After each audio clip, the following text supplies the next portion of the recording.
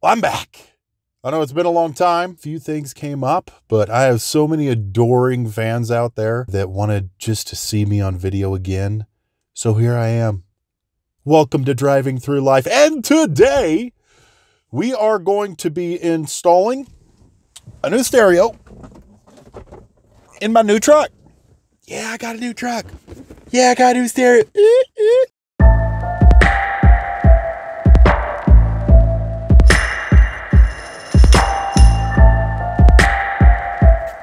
So I got a 09 Dodge Ram 1500.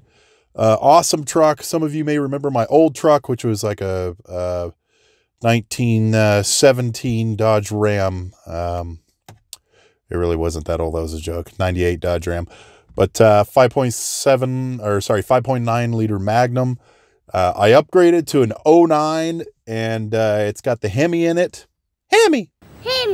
Pumped about this thing. I am out of the Stone Age between my old truck and this truck. It's got a heated steering wheel. Heated steering wheel? I thought I had to have hand warmers to have that. But yeah, let's take a look around it. 09. Love the dual exhaust on it. Cool gray color. Dig it. Let's take a look at the interior. This is really what we're going to be playing in today. So we're going to be replacing this. I mean, it's okay, but it's just kind of old, kind of janky. It doesn't hook up to my phone well. So we're going to be taking this bad boy out today and putting in that bad boy. Well, that's less of a bad boy. This is a badder boy. All right, so moving on. Walking around, nice wheels, so clean. I really do dig this truck. Pumped to get started on it. Of course, I have a laundry list of things I want to do to it, but we're starting off today. First thing I'm going to do to it is get this stereo in. So let's get started. First things first, don't be an idiot.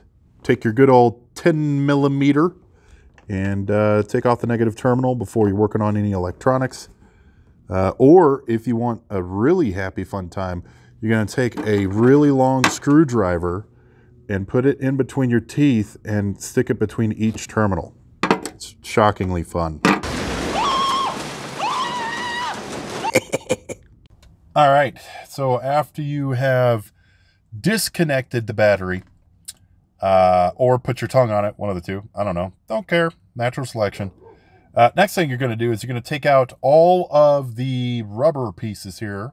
These little rubber pieces in the middle console, we're going to take this out. It's like a little rubber mat. Bam! Look at that. They just hide stuff. It's like a little treasure trove of bolts. There's going to be another one in here, right here. I'm going to take that out. This mat right here. Move my super cool sunglasses. A strategic place. This mat is actually just going to pop right out. So I'm going to come in here. Those look like probably 8 millimeter. I'm going to come back in with an 8 millimeter socket, take those bad boys out, and take my handy dandy tool. Be careful when you're using a screwdriver, but we'll get this little mat on, and we'll meet next when I'm taking stuff out. All right. Handy dandy screwdriver, get that little mat out. But while I'm doing it, I thought, hey, let's chat a little bit. We'll talk. First, I want to lead off with this little fucking mat sucks. I want to lead off with how I got this truck. Funky little cut here. Had to get the correct tool. When you work on a car, just get the right tool. Yeah. So, like a glove, I got this truck. So, I got really tired of the old truck. I mean, I really dug the old truck, to be honest with you. It's my favorite body style of Dodge Ram for quite a long time. But, you know, the problem was, it was really old. And shit was starting to go wrong with it. And initially, we bought that truck just to have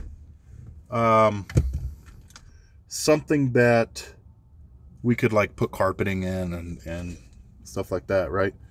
Because when we first moved into the house, my love was saying that she wanted to do a bunch of stuff to the house. She wanted to redo the carpet and, you know, redo the flooring and paint and stuff like that. I was like, sure, I have a Infiniti G37 old man car. How about I just throw all of the old hardwood in the back of the plush leather, and let's see how that works out. So sold that, got a 98 Dodge truck. It was really cool. I dug it, but oil leaks. It was just old, you know, so I decided that we could upgrade a little bit. So online, looking for a truck. By the way, I've been digging around because the top two screws here are going to be T6? I don't know. T screws. Okay. That little guy. T screws. There's 3 of them that I see right now. We learn as we go. So, back to what I was saying, because I get really easily distracted with this shit. Squirrel! Find a truck we're looking for, 08, 09, 2010 Dodge Rams. I really like the this year and a little bit older. And so we found one. Really, really liked it. And so we go to take a look at it. And while getting approved for the loan, all right, here's the thing. Like I said, we live and we learn. I just took one of the torque screws out in the middle. Turns out the 2 at the very top where it said Dodge at the beginning, those are actually smaller. So we're just going to come back in here to our handy dandy box and find the right one. So I'm not one of those prepared YouTubers, you know. It's because I think that with a car channel, you should be honest. I'm trying to fix my camera mount here. Crisis averted. Fix my camera. Okay, where was I? Car channels. And I really like the real car channels, the ones that, you know, they have a certain feel of realism to them. And I want to do that. I want to be that guy. So the reality is I only YouTube so much before I actually start working. So here we are. We're just kind of going with the flow, and we're figuring shit out as we go along. So back to the truck. Really wanted a truck. I found a truck that I really liked. The reason I really liked it was because it already had a lot of stuff done to it. It had the tinted tails. Pardon my noise. It had tinted headlights, well, black housing headlights, so I wouldn't have to throw anything in the oven and then paint everything. Had running boards on it, had a new shifter, had just kind of all the bells and whistles, new wheels, you know, slightly bigger and blacked out, etc. So it was a really cool truck, and really, really wanted it. But dude, when I actually went in and was like, hey, I want this truck. Great, we will sell this truck to you. Let's work out the loan. Started working out the loan. And it took the guy forever to work the loan. And I found out the reason was, he said, well, you know, Hunter, can you come in on Friday? And I was going out of town. It was a Wednesday night. And he wanted time to work the deal. And I'm like, nah, sorry, I'm gone Friday. I'm out of town. I'll come in. I'll buy this tomorrow. Now, this is a 40-minute drive that I have to make just to go look at this truck. He's like, oh, okay. I'll get this done on my day off. So he works the loan, and it took him all the next day to actually work the loan because, again, he didn't want to give it to another salesperson. So it takes him all day to work this freaking loan. And at the end of the day, after I blow him up saying, hey, I gotta, you know, I'm going out of town this weekend. I gotta drive 40 minutes just to come out there. He says, oh, okay. I got the loan done. And I was like, sweet. And so I asked him what the terms of the loan were and stuff like that. He's like, oh, my finance guy will tell you, but, you know, you're like $400 a month or something. I'm like, the fuck? What? It's a $17,000 truck. How the hell am I in it for $400 a month? He's like, oh, my finance guy's going to explain it. Okay, I'm excited to hear that. Call the finance guy. He's like, oh yeah, you know, here are your terms, and it is a you know, X amount of loan. Here's your interest rate, blah blah blah, and you're $450 a month. And I'm like, what? How on a 17? Like, I'm not a mathematician by any means, but I know that is wrong. He says, well, you know, it's that's based off of your interest rate, and it was like, I don't know, it was kind of low interest rate, 4 or something. I said, how much is the total loan for? He says, $24,000. What? Why the hell am I having a $24,000 loan on a $17,000 truck?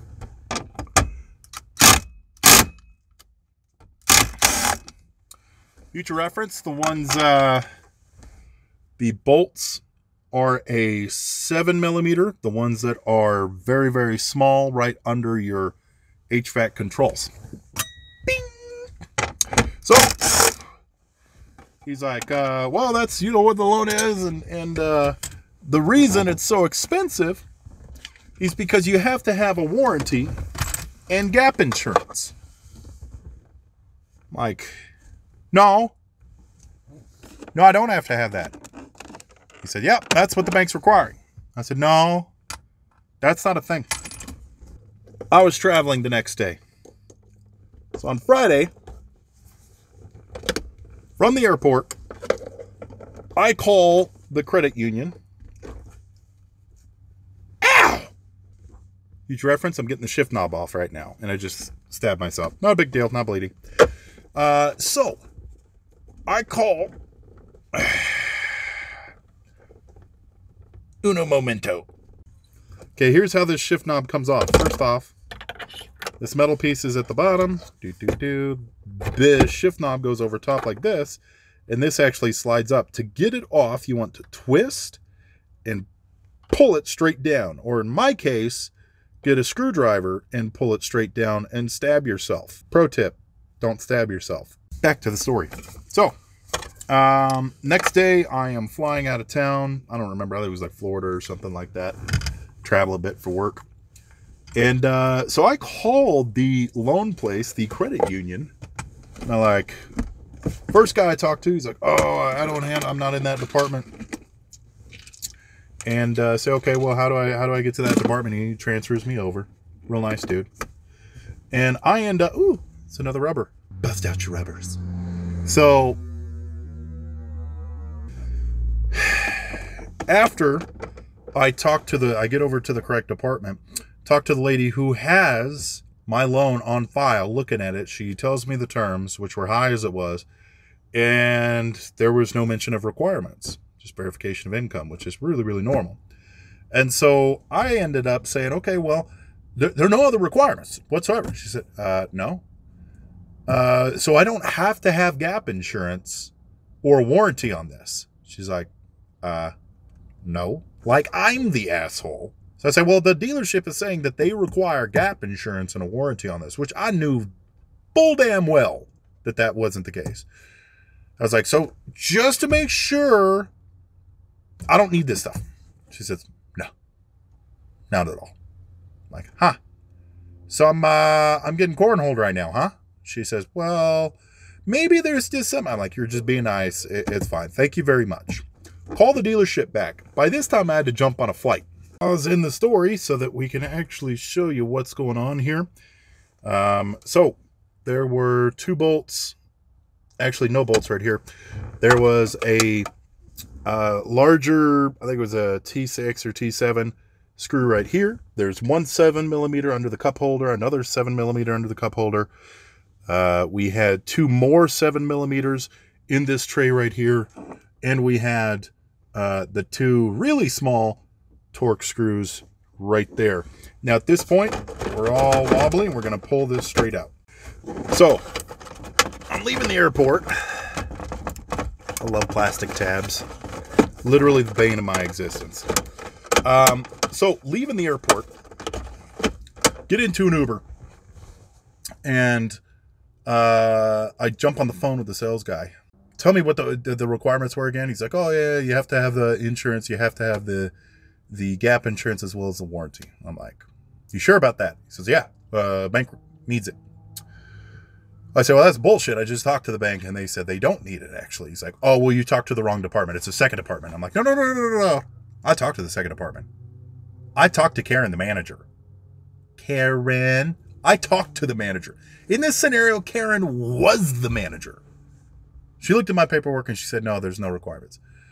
And this dude says, well, you need a warranty. I said, I need one for the loan. He said, no, you need a warranty. No, I don't need a warranty. It's like, well, I just don't understand why anyone would say no to something they don't even know what it covers. Motherfucker, that's not the point. You lied to me. So I'm yelling at this dude. And this poor little old lady driving my Uber was kind of looking in the back mirror. I felt bad. I said, here's the thing, is you're going to get me out of this truck, 17 out the door. Otherwise, kiss my ass. And you know what I'm going to do? I'm going to get a Yelp account. I'm going to get a Yelp account just to leave a bad review on you. Yeah, that'll show you. You're going to get a negative Yelp rating. That's what people do on Yelp is complain. That's my understanding. I don't know. I don't really use Yelp that much. But he said, I can't do that. I have the paper in front of me. I can't do that. I can't do it. I'm like, all right, well, good luck. Hang up the phone. Poor little old lady driving. Oh, you're trying to buy a truck? I'm like, yes, yeah, I really am. But these guys are trying to screw me. I hate it when dealers are no honest. I'm like, hey, I agree with you 110%. I was like, I'm sorry for yelling. It's okay. My husband, he would have said much, much worse to that dick. And you get 5 stars for this ride. Now, keep in mind when you're pulling this off, there's going to be some wires and stuff. One thing I ran into here was actually this bulb right here, which was attached into the shifter area. And what you're going to need to do is just twist it counterclockwise, and that's going to come out. Last thing you have right here is going to be a cigarette lighter. We're just going to unplug that, and then this whole piece is going to fall off. Get pulled off, not fall off. Falling off would be bad. That's nasty. What is that? Maybe get a wet wipe while I'm in here. Now, next step is we're on to taking the top fascia off. Previously, we've taken all the bolts off up here, etc., that we need, but there is one extra bolt, I don't know if you can see it, under this cover. So you're just going to pop this cover off that is normally here with a screwdriver, and then you're going to get that with a Phillips. So we take that screw off here. It's very easy. Just pull off around the sides, and you're going to be left with a bunch of, well, just a few cords that you need to unplug, things like HVAC. We have different lighting. We have the plug for 4-wheel drive, etc. So just unplug these. If you want this whole fascia out of the way, which is what I would recommend before putting in the new stereo. All right, kids, got that dash piece off. And this is what we're left with. Man, you know, here's kind of why I love trucks, is there's so much room for activities right here. Just so much room. Still need a weapon app for that. All right, so next step is we're going to unhook our stock head unit. So as you can see, one in each corner. This is probably going to be a 10. Just kidding. It's still a 7. So we're going to take these 4 off and meet you in a second when we have this bad boy out. All right. Got the 4 bolts out.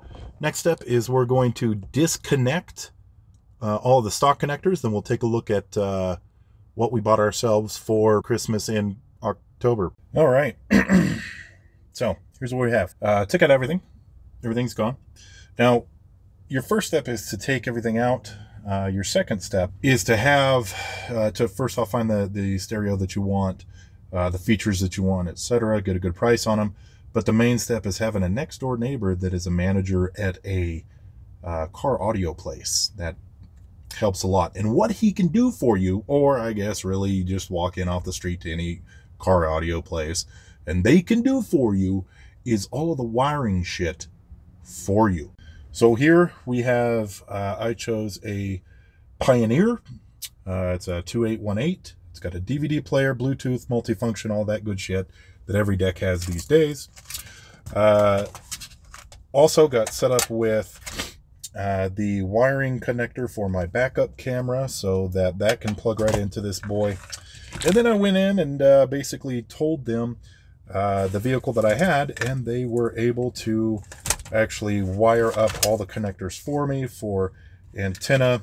All my speakers are right here, and they wired it up to this Maestro box that does all the conversion for you. Also, which I want to tell you is not legal and I do not condone and most likely will not use, but there's a little piece right here. It used to be you'd have to hook all of the DVD players up to a little switch and flick it on and off so that you can watch DVDs while driving. But in this case, they've now bypassed it just with a relay, which is really, really nice. Now to run the microphone, I actually want the microphone to sit up here. So I'm going to have to run it all the way up in the cord all the way along here, down here. There are 2 bolts that I just took out of this so I can take off the A-pillar frame. They are 10mm bolts. And then this will pop right off. Now, you might be asking yourself, why does Hunter have on those beautiful, sexy glasses? Well, I tell you, the reason is there's some cutting that has to be done. So we're going to take one of our favorite tools, the Dremel, and we're going to get some shit done. So what I had to do here, and I'm still kind of working on this, but I had to actually cut part of the bottom out so that the deck is going to fit in there. The next is I'm going to cut part of that top lip. Now what I'm using is a Dremel, just basic Dremel, but the plastic actually folds under to make a lip. So if I cut right down the center here, I can buy myself, you know, a couple centimeters and see if that'll work. The second thing I'm going to have to do is that metal bracket in there is kind of in the way. So I might have to bend or cut that out or just bend it to my will with a sledgehammer. I don't know. I'll figure it out. But I'll let you know, and we're continuing to cut this now. All right, super happy fun time. So turns out that this metal piece, the top part of it, needs to come out completely. You can see I made a couple of notches there on the left, right here. So what I have to do now is call it a night because my feet are cold, number one. Number two, my bit is jacked, so I need a new bit. And then tomorrow we're going to slice right through this thing like butter, and the hardest part will be over. All right. Day 2. I had to go get some little metal blades for the old Dremel. And I found this handy dandy little right angle thing for like 30 bucks at Lowe's. So I'm going to be able to get into the spaces a little bit easier, which is awesome. It sounds super safe. I'm sure nothing could go wrong. So yeah, what we're going to do now is we're going to finish actually cutting out this this metal piece. Now I've seen some stuff online where you can just like cut little slits in it and like push it up, but you know, I'm just going to cut it. You know, I'm just going to cut it all the way out and it'd be like something I'm going to do. Yeah. Glasses, everyone. And in fact, that is a cool 90-degree thing. You get some elbow room. It's like a big ass elbows. Okay. And bing, bing, bing, bing.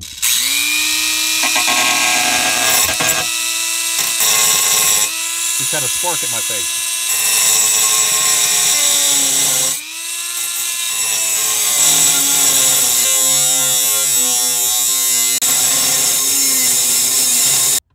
I actually cut pretty fast. I'm a little surprised. All right, let's do the other side. I'm gonna be tasting metal for like a minute. And we're done. Cut pretty well. Don't need that anymore. All right, let's see if this fits. And whammy, it fits. Let me get this bright ass light out of the way.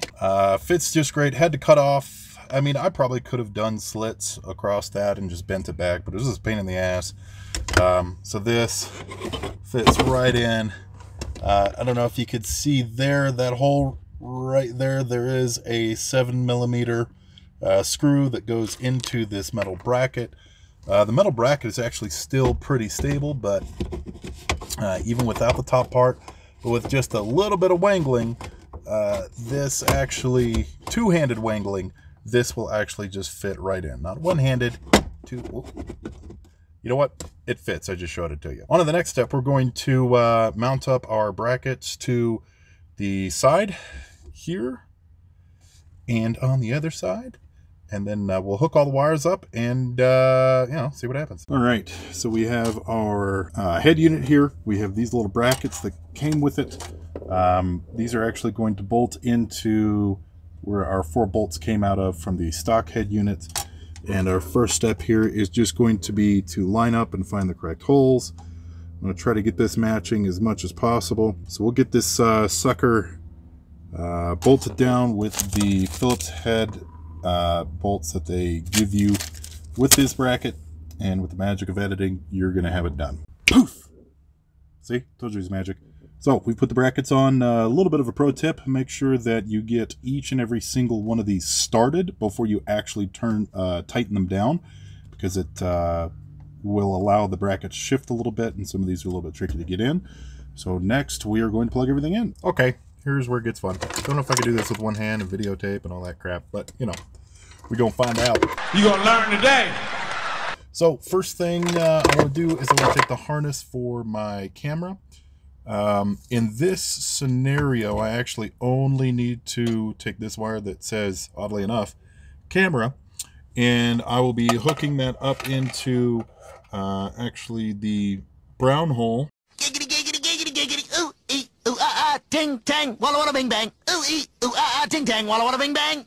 I'm going to be taking the other end of this connection and putting it into the white connection. But, you know, if you go to a place and have them wire all this up for you, it is really, the hardest part is cutting everything out. Everything else just plugs and plays. So I'm going to plug some of this stuff in and kind of show you the end result on the back side of the deck, and then we'll kind of go through plugging everything in and the attachment that you need for the antenna. All right, here's what we got going on. Everything is hooked up. Make sure that you get the antenna adapter. Let me show you the back of the deck here. Put down nice and soft. We have our mic that came with the head unit that we've run in the back down through here underneath the footwell and then up the A-pillar, which I love trucks. There's so much room under here for activities. Look at all this. Look at all that. Tons of room to run wires and stuff. The guys at Sound Warehouse went ahead and made all the hooked up all the speaker wires for me, so it's literally just plug and play. We have our camera going into the brown hole, once again giggity. Antenna's plugged up, everything is plugged, and then on the other end it's literally just matching up the connectors, and there are 3 distinct sizes. Super easy, can't really mess it up.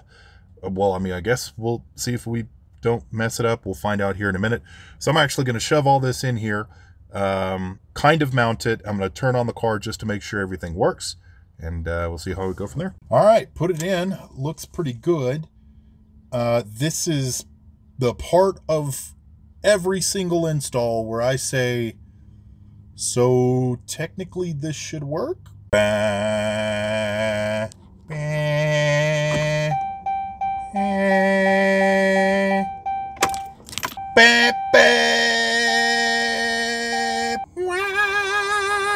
All right, well, it works so far. We'll see if the backup camera and everything works here in just a second. So, you know, a little pro tip: when you're getting the wires in, there is a nice little spot back here where you can actually get your hand up under here and actually pull some of the wiring down, so that when you put in the head unit, it doesn't get stuck up on everything. But everything looks pretty good. It's real solid, even though I cut a hunk of metal out of the back of there. It's asking for Bluetooth, so I'll set that up here in a minute. See what happens when I go in reverse. Whammy, reverse camera. So, does everything that I want. Really pumped about this, and technically I would be able to put in a DVD if I were on, say, a road trip and there were individuals that, you know, got distracted easily or needed to be distracted easily. I could put on, like, you know, Coco or something. Hola. So yeah, next step, I'm just going to put everything back together, show you the end result, and we'll see how it goes. Another pro tip for y'all. Another pro tip for y'all. This little bowl I found for $3 at a garage sale. I think I paid 50 cents for it maybe.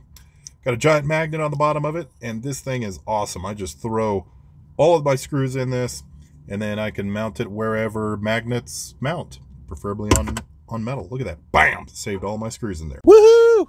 All works. Just so you note, a little bit of the actual faceplate itself, the fascia needs to be trimmed, as you can see. Went a little wide on a couple of spots, but I'll come in and touch that up, and I'm going to end up probably just wrapping this whole thing with vinyl anyway. That'll be a video to continue, but it works really, really well. Everything's back together. I'm pumped. So excited. So, moral of the story is if you're buying a truck, do your due diligence, because people break the golden rule all the time of not being a dick. Like, all you got to do in this life is not be a dick. Now, I'm kind of a dick sometimes, but I'm funny while doing it, so it's completely different.